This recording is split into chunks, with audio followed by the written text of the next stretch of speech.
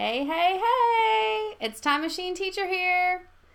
And we have the big exam tomorrow, so I'm hoping you guys will hop on here and we can do a quick review to see if you have any questions. Let's see, where are you at? Okay. To see if you have any questions, so I'll just wait and see if some viewers come on here. And if you get logged on, just make a comment over here or down there in the comments, so let me know that you're here. And we'll get started here in a little bit, looking over the exam. Who's ready for the AP exam tomorrow? I'm excited. I think you guys can do it. I know you're ready. Alright, so if you just are logging on to this, make sure you make a comment. Let me know you're here. Alright. Okay, we got the big AP exam. Are you ready? Are you ready? Oh! Excited? Alright, I see we got some viewers on here. Make sure you make a comment. Let me know that you're here, and we'll get started here in just a second, talking about the overview of the exam and the layout and what you need to expect when you walk into that room tomorrow. How's everybody doing today? Okay. All right, don't forget to comment. Let me know where you're from, especially if you're not one of my West Side students. Let me know where you're from, and we'll get started here.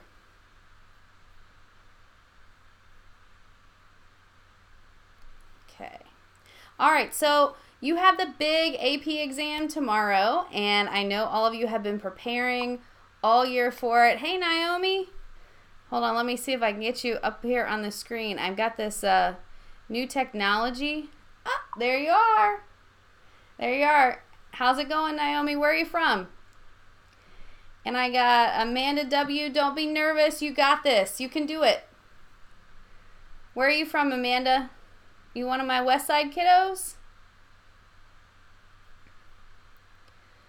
All right, make sure and comment. Let me know you're here, and we'll get started here in just a second. We'll look over the overview of the exam, and if you have any last-minute questions, I'm here to help you. All right. So let's get started, and if you have questions, just go ahead and put them in the comments, and I will answer them as they come up. I'm the Time Machine Teacher. If you've been watching my videos, I really appreciate it. If you haven't subscribed yet, make sure you do that before you get off of this live video. I really appreciate it. Let's see. Yep, remember Frizzy? Oh, yeah. I got you. I know who you are. All right, sweet. Well, welcome, Amanda. I'm so glad you're here. Let's get started. Let's look at the exam and what we can expect from the overview. Okay, so remember, you're going to start out with 55 multiple choice questions. The most important thing with your multiple choice questions is that you go as quickly as possible. Now, remember, you only have 55 minutes for these 55 multiple choice questions. That's like 1 minute a question. So you're probably not going to get finished. When you get towards the end, make sure that you're filling in and that you're guessing. Don't leave any of those blank, because it's better to guess and get them wrong than it is to have all of them blank, okay? So make sure that you do that. So keep an eye on the time, and if you get down to about where you got like 5 minutes left, make sure you're filling in and guessing. Do you have any other questions about the multiple choice before we move on to the essays? Any other questions? All right. Pretty much multiple choice. You just got to do your best, go as fast as you can, and fill them in as you get them through. Anybody? Can everybody hear me? I forgot to ask to make sure that the volume was good. This is my first live, so it's a little bit different than doing, you know, the edited videos that I've been putting out. So just comment over there on the side. Make sure that I can hear you, or that you can hear me. That'd be great. Okay. All right. So after you get done with the multiple choice, you are going to have you will have 4 short answer questions. You only have to answer 3. If you have time, then go ahead and answer that 4th one, but you're probably going to be crunched for time. So make sure that you read over them and that you're answering the ones that you can do the best job on, okay? Also, very important with the short answers, if there is a picture or if there is a primary document, make sure that you reference that document or that picture, especially if they ask you to do that. All right, let's see. We got Yasmin. Yasmin says, yes, we can hear you. Okay, great. Thank you, Yasmin, for letting me know. I appreciate that. All right, so back to the short answers. If there's an image, a map, anything that is related to that you're supposed to use to answer it, make sure that you talk about it in your response. All right? Very, very important, or you won't get that point. Now remember, each short answer is worth 3 points. You get 1 point for each part that you write, so A, B, C. Make sure you label A, B, and C. Make sure you have a topic sentence, so use that prompt to reword and make it into your topic sentence, okay? Now, if it has a picture or a map or something like that, and it doesn't ask you to use it, then you don't necessarily have to address it in your short answer. But pay attention to the wording of the prompt so that you're answering it correctly. Also, very important with SAQ is make sure that you're answering the actual prompt with vocab. Okay, use as many vocab in there as you can. We did a practice one in class. Remember the one about the tributary system? I think most of you guys at Westside did it. So that one, you want to have like words like kowtow and nomads and tributary system, all those key vocab words that go with your topic. Make sure you put those in there. All right, Amanda says, what periods do you think might be questioned more, or you happen to not be able to answer that? Okay, so the periods that are going to be questioned more are periods 3 through 6. Periods 1 and 2 will pretty much only be on the multiple choice. None of the essays usually cover periods 1 or 2. So periods 3 through 6 are the most important. That pretty much starts at the end of the Mongols and goes all the way up to present day. All right, so those are going to be your most important ones that you're going to need to remember. Good answer, or good question there, Amanda. Okay, so that's a short answer. Anybody have any other questions about the short answers before we go on to long essay? All right, so the long essay, remember that one is going to be the one that they'll give you a prompt. Usually they give you 2 or 3 prompts to choose from. So I would suggest reading all of them and seeing which one you can answer the best and then going with that one. All right. Once again, if you have some sort of a primary document or you have a picture to go with that question, make sure you address it in your long essay question. All right. Also, make sure that you have your thesis. Now, very important with your thesis, all right? You have to have in your thesis what you're going to talk about in the essay. So let's say that there is a prompt that says that you need to compare and contrast the revolutions, all right? And your choices are French, American, Haitian, all the revolutions. So you choose French and American.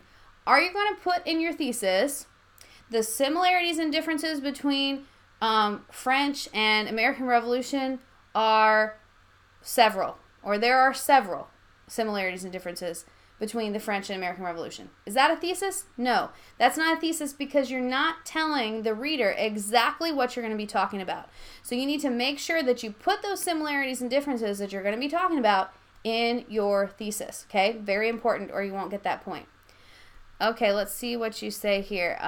So you asked, I haven't really studied periods 4 through 6, and my exam is tomorrow. What should I do? Well, you can check out my periods 4 through 6 review. That would be helpful. I have review videos for each one of those periods on the Time Machine Teacher channel, so go ahead and check those out before you go to bed tonight. But other than that, it's really too late to do any intensive studying. Make sure that you're not staying up all night, all right? Sleep is super important before you go into the exam. So if you want to cram a little bit, just watch those videos real quick, maybe take some notes, pay attention to the vocab words, and then just do your best. I mean, at this point, you really can't like study super intensely, but you can definitely review a little bit. All right. Okay, so anyway, back to the long essay. Make sure in your thesis that you're putting those similarities and differences, you're putting the changes and continuities, or you're putting the cause and effect. Whatever that prompt asks you for, you put it into your thesis. Okay, everybody got that? That's super important. Then what you're going to do with that thesis is you're going to break it down into topic sentences. So let's say one of your similarities between the French and American Revolution is that they both started because the people were upset with taxes. Let's say that's one of your similarities. That could be your first topic sentence. And then you're going to make that into a paragraph, right? Within that paragraph, you're going to put your evidence and you're going to put your support. So evidence would be like vocab words that have to do with that. Maybe talking about the Third Estate. Why the Third Estate was so upset with taxes was because they were paying the majority of those taxes, right? And then you can compare it to the American colonists of how they didn't have representation in government. You can talk about how the Third Estate didn't have enough representation in government either, all right? That's your evidence and support kind of all wrapped up into one. Then you're going to go on with your second similarity or difference and your third similarity or difference, all right? Don't forget on the LEQ, you still need context, so put context in there. What's context? Well, I told my kids to remember context is what is going on in the entire world at that time that affects your topic. All right, so what other revolutions are going on?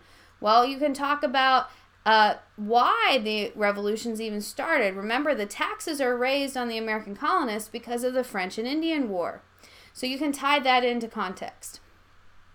All right, and Skylar just said, how do you contextualize? Well, that's what we were just talking about. So contextualization is what is going on in the whole wide world. You know that song, He's Got the Whole World in His Hands? You know that song? Well, you could say, you got the whole wide world in contextualization. Okay, that's an easy way to remember it. It's kind of goofy, but you know, that's all right. So you got the whole world in contextualization. So what is going on that's causing these revolutions? If we were going to contextualize for French and American, which is the example I gave you for the LEQ, we would talk about the Enlightenment. All right, we would talk about Voltaire and John Locke and how they are starting to question whether or not monarchies are really the way to go. And that because of the Enlightenment, it's starting to get people in America and people in France to think about things a little bit differently. So that would be your context of these revolutions. Now, if you were talking about the Haitian Revolution, your context would be the French Revolution, right? Because the French Revolution kind of inspires the Haitian Revolution. So when you're thinking about context, think of like the first chapter of a book or prologue. What is happening that's setting all of those events in motion? All right, so Amanda says, so background information to explain why it even happened. Exactly, Amanda. That's exactly right. Background information to explain why it happened. What is the cause of all of this? And what sets it up? Very good. That's contextualization. Now remember, contextualization is only one point. So if you get on the LEQ or the DBQ and you're like, I have no idea what happened before this, then just skip it and go on. Don't sit there and waste your time stressing about it, because you're going to need that time to continue writing the rest of the points, okay? If you do know, though, make sure and write it. Also, if you have time, you can contextualize at the beginning or the end. So if you want to, if you have time, you can kind of like contextualize at the beginning and then reword it at the end, just to make sure that if that first part wasn't good enough for the person who's reading your exam, maybe that last part will get them. Maybe you'll add in some stuff, or maybe you'll think of some things as you're writing the essay. All right, so that's your LEQ. And of course, the LEQ has that last point in it, that unicorn point, which is given and awarded for really, really good essays. So you just want to try to write as strong of an essay as possible to try to get that point. All right, then last but not least, you have your DBQ. Your DBQ is worth more than the LEQ, so make sure that you're absolutely going to write that DBQ. Don't skip the DBQ, all right? DBQ is all about the documents. You're going to first contextualize, all right? Then you're going to write your thesis. how do we write our thesis for the DBQ? It's a little bit different because you've got documents incorporated into this, right? So the first thing I always tell my students is to put your documents into groups. Remember, you can draw like little buckets, okay? And you're trying to find similarities within those documents. So let's say those documents all had to do with causes of the Haitian Revolution. Let's say that was the topic of your DBQ. So what you want to do in those documents is try to find things that those documents can prove that are similar. So maybe I've got two documents that are very similar that can prove something, and that's what I'm going to put in that bucket. And then the next bucket will be other documents that are similar. And the next bucket will be other documents that are similar. Do you need more than one document in a bucket? Not necessarily. You can have one document that stands by itself, but your argument is going to be stronger if you can find 2 or 3 documents to use in that paragraph, okay? Once you have your buckets, make sure you label the buckets with what the topic is, and then you can use those 3 topics for your thesis. You just throw those all together into a thesis sentence. Each one of those buckets will then become a paragraph, all right? Also for your DBQ, don't forget you have to do 3 things with those documents. The first thing you have to do is describe your document. Then you have to support, and then you have to, explain. Explain, that's your last thing. And I got one of my students from last year, St. Mark, still remembers taking this test last year. Thank you for tuning in, St. Mark. How you doing? I hope you're well. Did you have to take any AP tests this year? I hope you're doing good. You have to stop by the Learning Commons and let me know how you're doing. Haven't seen you for a little while. All right, so anyway, back to the DBQ. The first thing you're going to do is describe the document. That is simply saying the main idea of the document. So what is this document all about? All right, that's the easiest one. You have to do that 3 times. You can do it more than 3 times if you want. Then you're going to support or pull something from that document. Now, the important thing on this one is to remember that you should not just put it in quotation marks. You have to reword it. So you're pulling something from the document that's going to prove your argument. What's your argument? Your argument is going to be the topic sentence, okay? So whatever your topic sentence is, whatever that group of the bucket was, that's your topic sentence, and that's what you're pulling. You got to pull something from the document, reword it, and support that topic sentence. And the very last thing is explaining the document. That's where you do point of view, you do audience, or you do purpose, all right? And Amanda was just saying, don't forget point of view and the audience, y'all. Yes, that is a point. That is a point. Yes, you're right. Now, this is super important, though, because it's only a point if you do it right, okay? So let me explain how you do it right. For point of view, you need to ask yourself the question, who is the author? What does the author believe? And why does the author believe it? Those are 3 questions that you need to ask yourself, all right? Remember, point of view is not what the author believes, it's why they believe it, okay? For example, if that person is really, really religious, then religion is definitely going to affect point of view. If you're a religious person, you're going to have a different opinion than someone who is not religious, okay? So you can say that the point of view or the author believes that slavery is bad because he is a religious person and he does not think it's right in the eyes of God, all right? So you're telling why that person believes it based on the document. So when you're reading through your documents for the first time, look for people who are religious because it's super easy to do point of view on that one and mark it on your document. Look for women who might be talking about men or men who might be talking about women because clearly they have a different point of view. A man, come on, let's face it, men, you know nothing about how women think, right? Can I get a thumbs up on that one from you guys? So I'm sure that's the truth, right? You don't know our point of view, and it's the same vice versa. We don't know your point of view, all right? So gender definitely plays a part in point of view. Also, socioeconomic status. How rich or poor are they? If it's a rich man talking about the status of poor people, he doesn't get it. All of that is point of view, all right? So make sure you answer who is the author, What do they believe and why do they believe it? That's super important, okay? Then for audience, you're asking yourself, who is the audience and why is it important to the document that I know who the audience is, okay? How is that relevant to the document? For example, we read a document that was written by some anti-colonialist people in Africa who were like trying to get the British out, right? They're obviously going to be very persuasive because they're trying to talk to African people. Well, I can't remember exactly. I think it was South Africa. They're trying to talk to their people to get them to join the movement, right? So they're going to be persuasive. And that has to do with the document because it's going to be worded more persuasively in the document. It might be exaggerated a little bit, all right? So that's audience.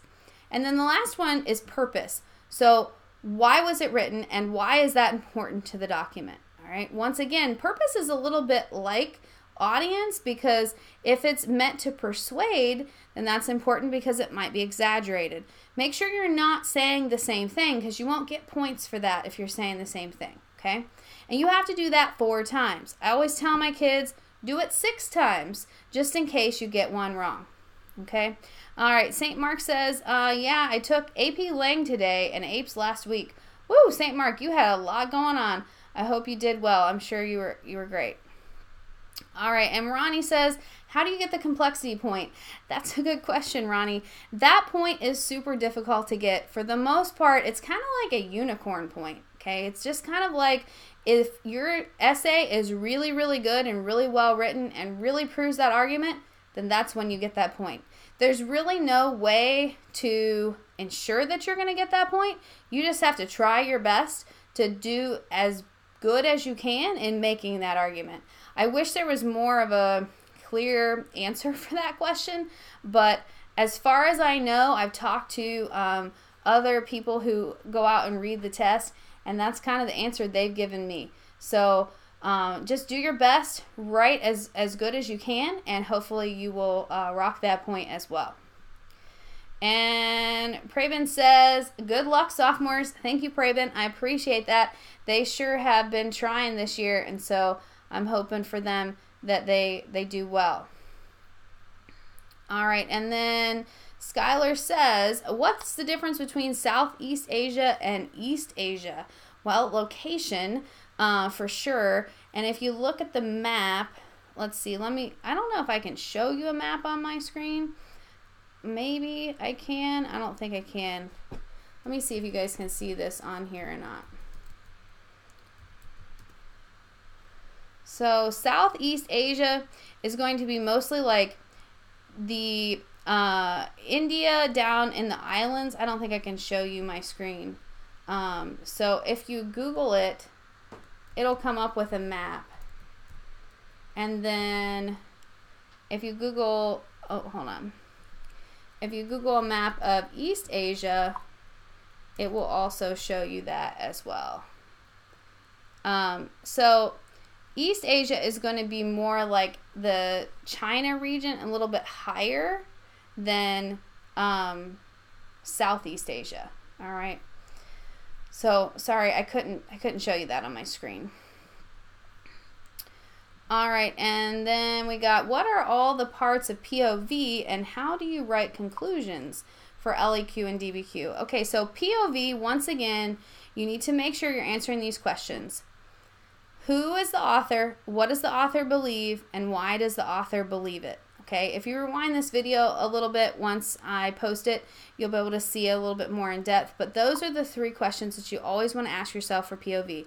Remember, point of view is outside of the document. It's something that is affecting the writer that he doesn't necessarily say in the document, like religion, gender, socioeconomic status, all the things that affect our opinion that are not necessarily seen or written in the document. So you want to look in that little description above the document and see, is this person religious? Are they rich? Are they poor? What kind of experience or things that have happened in their life are affecting what they believe? And then as far as conclusions go, you really don't have to write a conclusion for an LEQ or DBQ. because it's different than an English essay. So you have to get out of that English mindset, right? For your DBQ, if you absolutely want to write a conclusion, and even for your LEQ, you can reword your thesis in hopes that if you don't get the point from the beginning part of the thesis, that maybe by rewording it, you'll do a better job. Okay. You can also put the outside evidence for the DBQ.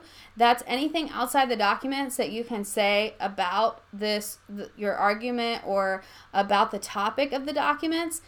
And you can put that in your conclusion. But as far as like a typical conclusion of, hey, now I'm going to conclude my paper, you don't need to waste your time on writing that. So that part's good news, right? All right. I'm not sure what you're wanting here, Chidera.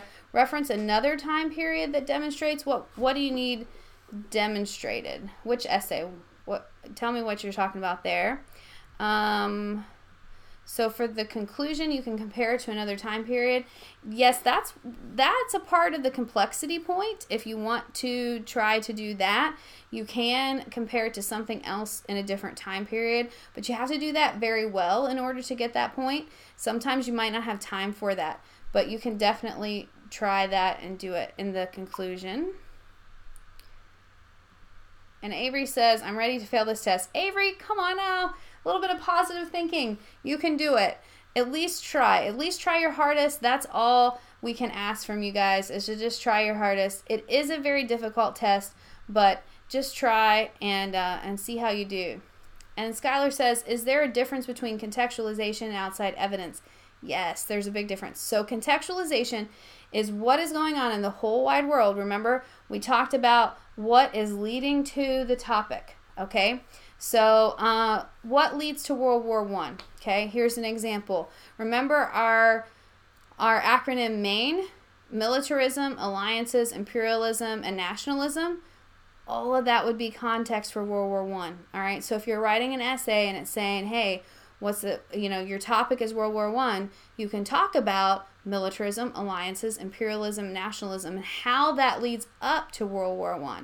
Okay, that's your context. Then your outside evidence could maybe be about trench warfare.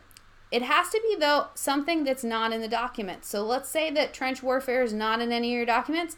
You can use that as outside evidence, and you can talk about how new technology is forcing the armies to use trench warfare, because if they didn't have trenches, all of them would be killed outright. Okay, so that's the difference between contextualization and outside evidence. I hope you understand that a little bit better now. And we got, what happens if you score low? What does this test affect? This test really will not affect anything if you score low. Basically, what's going to happen is you just won't get college credit for the class. So the worst case scenario is that you have to take world history again in college. But that's the absolute worst case scenario. If you pass and you get a score of 3, 4, or 5, depending on your college and what they require, then you don't have to take this class in college. But at my school, we don't use it for a grade or anything. Are you at Westside, Terry? Is it Terria and Company? Let me know if you're at Westside. If you're someplace else, I really don't think that typically, schools do not use this for a grade. At Westside, we use it to exempt from finals as well, but it doesn't matter what score that you get, you still get to exempt. All right, Amanda says, extra information about the topic you happen to have. What topic? Any topic? Like any time period? Or is there a specific one that you're looking for? All right, so those are the essays. SAQ, LAQ, DBQ. If you have any other questions about those, let me know. So just a real quick overview. Time periods 1, that one is mostly Neolithic Revolution. Okay. All right, sweet. So you are a Westside student. Great. So it will not affect your grade. We don't use it as a grade. And so just do your best. That's what we're asking from you. Just do your best, and hopefully you will get a passing score so that you can not have to take this again in college. Okay, so just a quick overview of your time periods. time period 1, it's only 5%, so that one's not going to be on there very much. The basics from time period 1, Neolithic Revolution. Remember, it's that transformation from hunting and gathering to to farming. It just went out of my brain. Hunting and gathering to farming. Remember, they were nomads. Now they're not anymore. They go into more of farming. Okay, and Sophia. Hey, Sophia. I missed you guys today. What are some key points that we should get out of period 4? Okay, Sophia, I will get to that in just a second. I meant to describe, let's see. Amanda says, I meant to describe the POV in a sentence. Okay, so to describe the POV in a sentence, remember you're answering the questions. Who is the author? What does the author believe? And why do they believe it? That why part is super important. Okay? Okay, so period 1, only 5%. Big thing there is Neolithic Revolution. Also your River Valley civilizations. Okay, remember in the River Valley civilizations, this is where we start to see social stratification. These big words you're going to see sometimes in your prompts, okay? So social stratification is just a fancy word for now we have social structures and social classes in society. And that starts to happen because of farming and trying to get management. We have a surplus of food, and so now we have people that are freed up to be able to do other things like inventing and writing. Okay, I will get to that. Safavids. All right, I will get to that, Mr. Pearson, when we get to that period. Just give me a second. All right, so and then we have period 2. Period 2 is going to be about 15%. Period 2 gets a little bit more in depth with Rome and Greece. Let me get to that in my little notebook here. So period 2 will be about Rome and Greece, and we have like Alexander the Great. Remember some keywords with him are the Hellenistic period. Okay, hold on. That's period 1.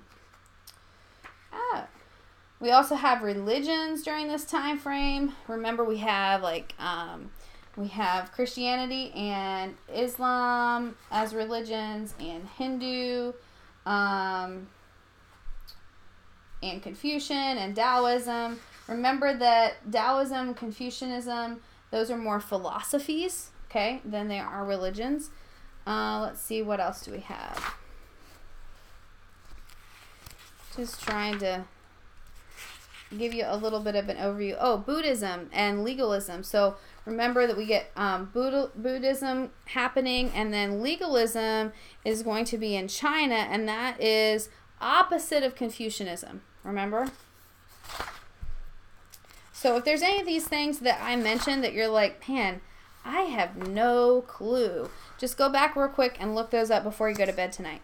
So also in period 2, we have the Harappa and Mohenjo-Daro. That's in India. Okay. Then we have the Mauryan Empire. During the Mauryan Empire, that's when we see Ashoka with the rock edicts. Remember, he has the rock edicts that have the law on it. And then we have the Gupta Empire.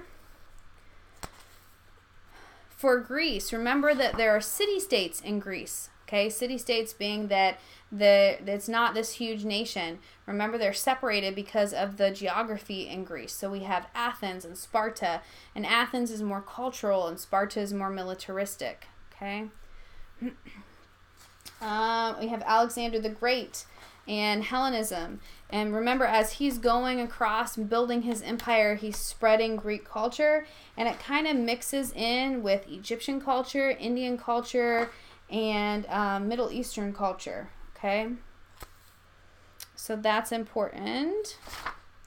And then we have period 3. All right, Chidera, I'll get to your question in just a minute.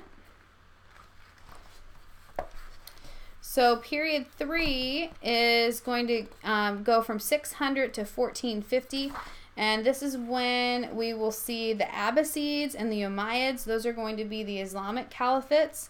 Those are important. We also have Mansa Musa, remember the richest man, and he's from Mali, and he goes on a Hajj, remember, and spreads all the money throughout his Hajj. We have the Mongols coming in. That's also important in regards to the tributary system, because remember, China had a tributary system in place that the nomads had to pay China tribute in order to keep a good relationship. And then when the Mongols come in and create the Yuan dynasty, the tributary system is no longer needed, because remember, the Mongols are nomads, so they're not going to force the nomads to pay a tribute. Okay. Let's see. Also, very important, Rome falls in 476, and after that, it kind of goes into the Middle Ages in Europe. Remember, where we see feudalism and manorialism? Feudalism and manorialism are a little bit different. Feudalism is that structure of serf, knight, nobles, and kings on top, right? Manorialism is more of the economic structure where they set up manors, and you don't really have to leave the manor. Everything you need is there. Remember, we have a cottage industry during that time, and everyone is making their own products within that manor, within that village. Okay, so that's the difference between that. We also have the Crusades during that time. The Crusades, one of the effects of the Crusades is that it starts to get Europeans out of Europe, and they're starting to think, man, there's other stuff out here. We need to kind of branch out a little bit. Okay. Then don't forget about Japan. Let's see, some things that you should know about Japan. The Mongols try to attack, but they don't get anywhere because of the tsunamis that come in. Was it tsunamis? Or yeah, I think it was the tsunami that came in. There was a strong storm that knocked them out. Don't forget about not tsunamis, typhoon. That's what it was. Typhoon, sorry. Don't forget about the Bushido Code. That's with the samurais. And those are the same as the knights. Remember, those are the knights of Japan. So they're all about honor and respect. During this time period, we also have the rise of Islam. Okay, and then after Muhammad dies, the split between the Sunni and the Shiites. Don't forget about the 5 pillars of faith for Islam. Let's see. Trying to think if there's anything more. Okay, so then we get to the gunpowder empires, and this will help you, Mr. Pearson, because you were asking what are the Safavids. So the gunpowder empires are the Ottoman, the Safavid, and the Mughal empires. Remember, the Ottoman is also known as the Turkish Empire. It's inspired by Islam. It lasts until 1922, so it goes from 1301 to 1922. The Ottoman Empire, one thing that you need to remember about them is that they have the Janissary troops. Remember, the Janissaries are child slaves that they train into these like super awesome warriors. And the Janissaries had a lot of power at first. And they were even kicking sultans on and off the throne. Like, they would put the sultan up that they wanted, and they would kick the one off that they didn't. Eventually, the sultan is going to overthrow them because they don't like the fact that the Janissaries have so much power. Okay, so that's important with the Ottoman Empire. The Safavid Empire goes from 1501 to 1722. Okay, and let's see. It begins to collapse when several Muslim religious groups emerge and gain control of the Persian territory. Okay? Because the Safavid dynasty is run by the Shah, S-H-A-H, and they are practicing Shiites. They also will have conflicts with the Turkish and the Turkish Sunnis and the Ottoman Empire. Yes. And then the Safavid dynasty is responsible for establishing strong political and religious system of the Shiites in Iran and Iraq today. So that's one of the effects of the Safavid Empire. Then we have also the fact that they suppressed minorities, religious minorities, including Persian religions of Sufism. So you can kind of remembered that one for the Safavid. And then for the Mughal Empire goes from 1526 to 1748. And it is a Muslim branch of the empire in northern India. And let's see. It's founded by Babur, who is descended from Genghis Khan. That's kind of interesting. Eventually, Akbar the Great takes over. He tries to unify northern India, but it doesn't really work. And he tries to unify them under a faith called the Divine Faith, which kind of mixes Hinduism, Muslim, and Christianity together. And he allows Hindu temples and Muslim mosques to be built. And he rules with a centralized government with local governors called zamindars. I think that's how you say it. So all three of these empires are going to be your gunpowder empires, which means that they're producing that, okay?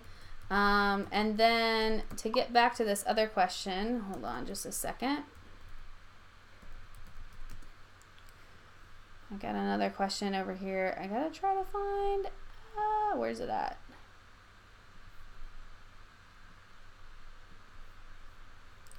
Okay, let's see, where's it at?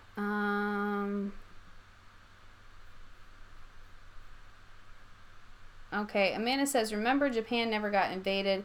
If there was an answer choice about that, just eliminate it. That's true, but there were many who tried to invade them. Okay.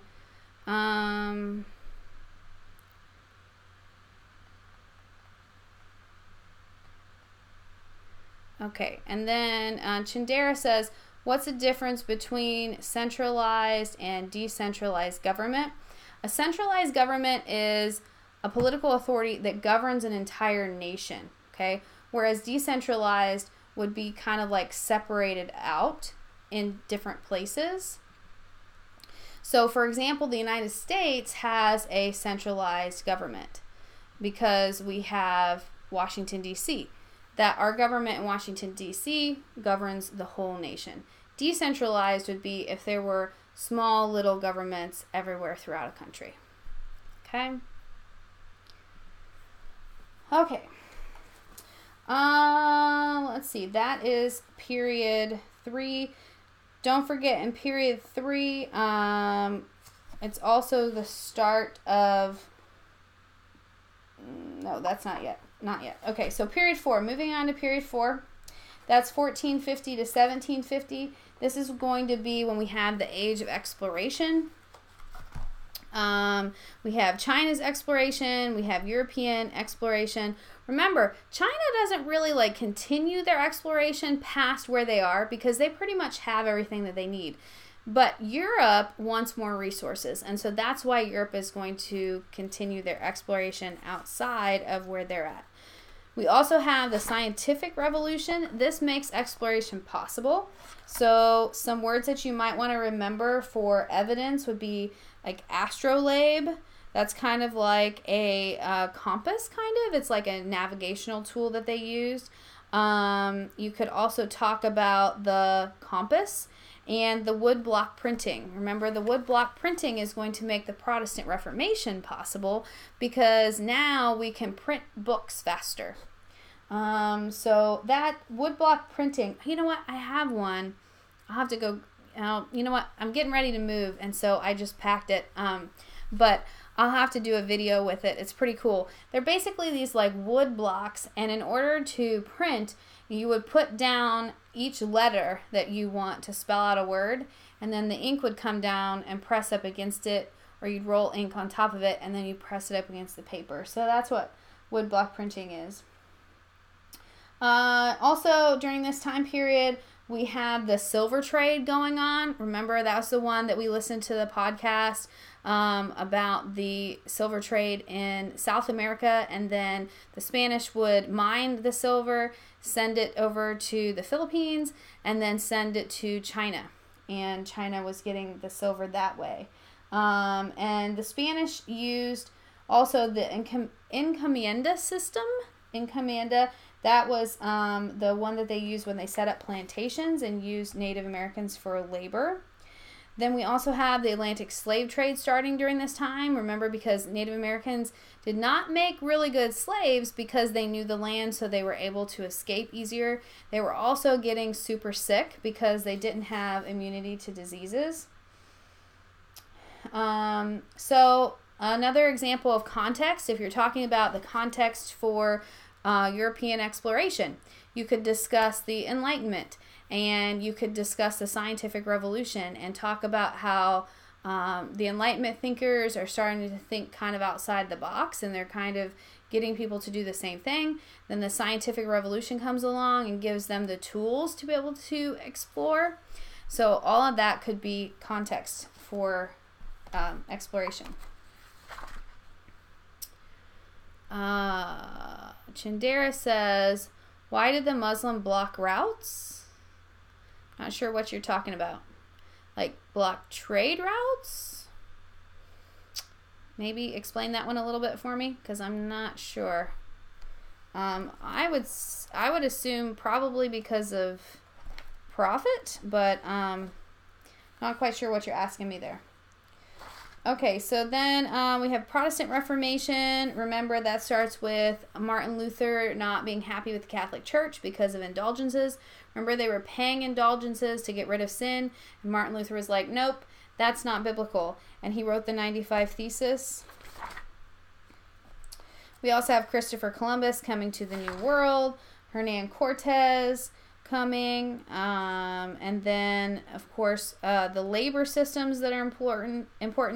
You need to remember the slave trade, the words that go with that, Middle Passage, triangular trade. Those are important evidence words.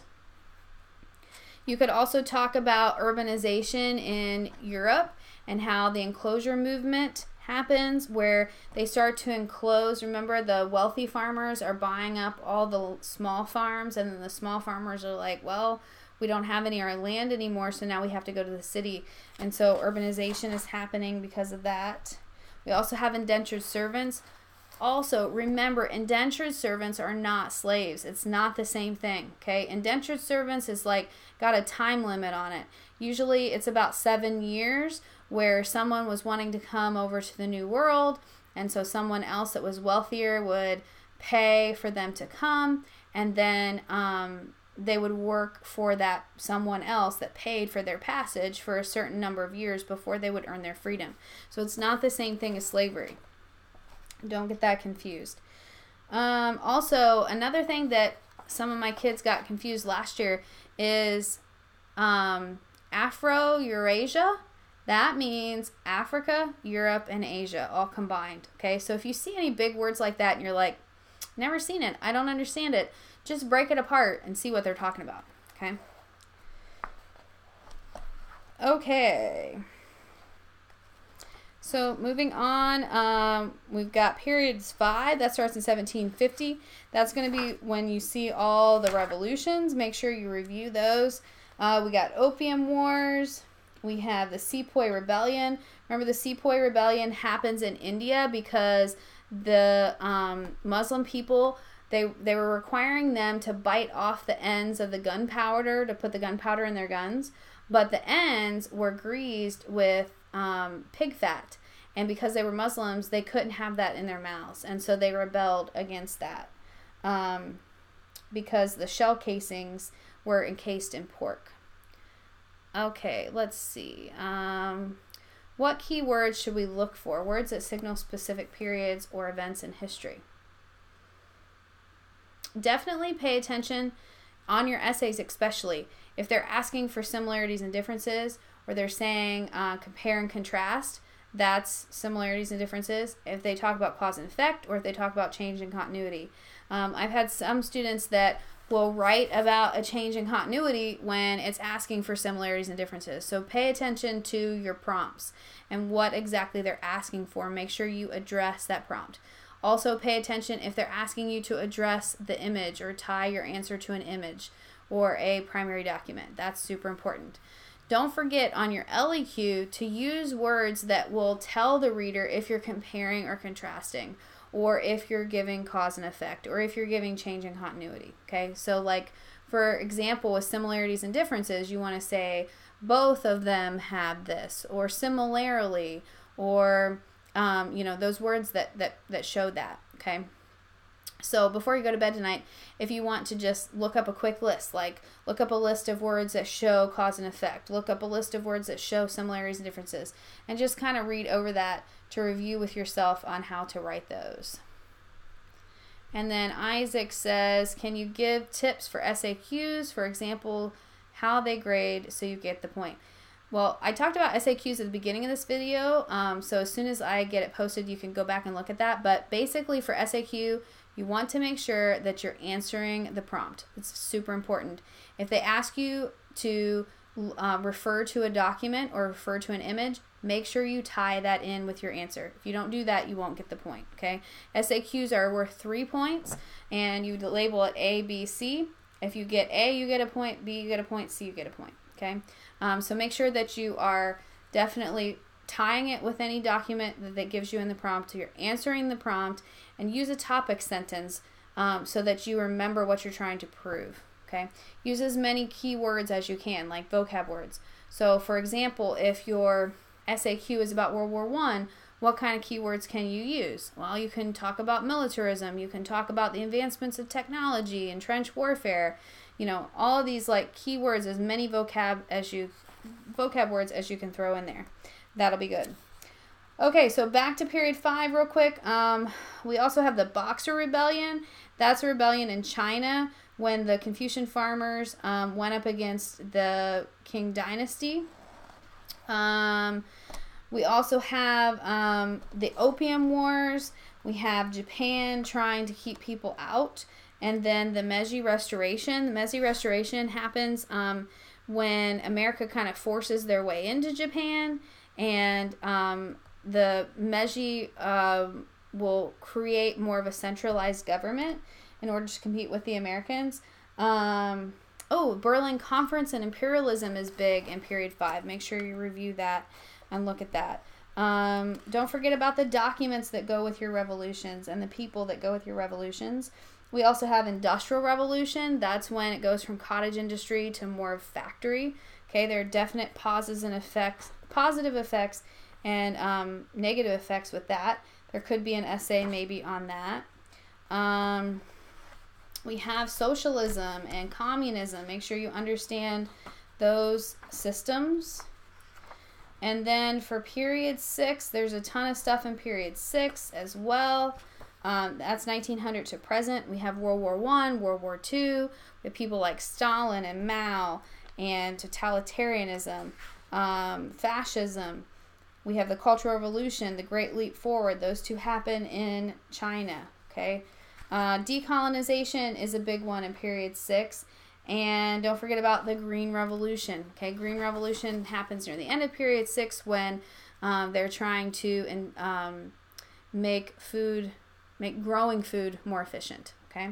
So anyway, if there's anything in this video that I mentioned that you're like, man, I really don't remember that, just look it up real quick, get a quick overview.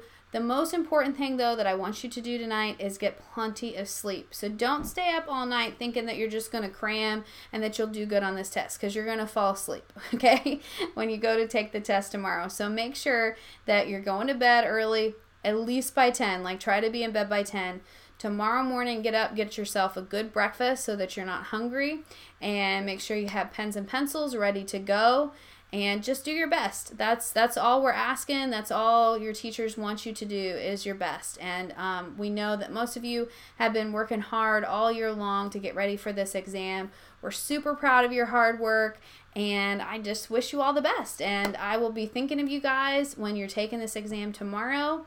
And I can't wait to have you come out and be like, hey, I know I rocked that test. So good job, guys, and I'm going to wrap this up. If you have any last-minute questions, just hop on there real quick and type them, but I'm going to wrap this live up because It's almost 9 o'clock. I want to give you a little bit of chance to kind of review some things that we talked about tonight that maybe you forget, and then head to bed. All right, get plenty of sleep. And Patrick says, thank you so much. You've been so much help to me. Oh, thank you, Patrick. I really appreciate that. I'm glad that it has been helpful, and you are so welcome.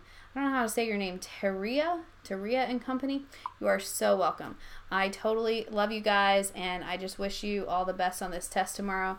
Thank you. We'll do great. Yes, Sophia, I think that you'll do great. And you know what? I'm proud of you guys for all your hard work. So even if you get a 1, I'm still proud of you as long as you were working hard. And you guys are the dedicated ones, so I know you'll be fine. Yeah, I don't think I'd even get through it if it weren't for you. Oh, thanks, Amanda. I really appreciate it. I love you guys so much, and I've just enjoyed working with you wholeheartedly this year. I thank you so much for watching my videos and supporting the YouTube channel. It just means the world to me. I really, really appreciate it. And with that being said, I wish you all the best. I'll be thinking of you guys tomorrow. Just do your best. Make sure and take a deep breath if you get stressed, and just try to remember what you've learned this year. You know a lot more than what you think you do, so hopefully it will just come out. Don't be stressed. Don't have anxiety about this.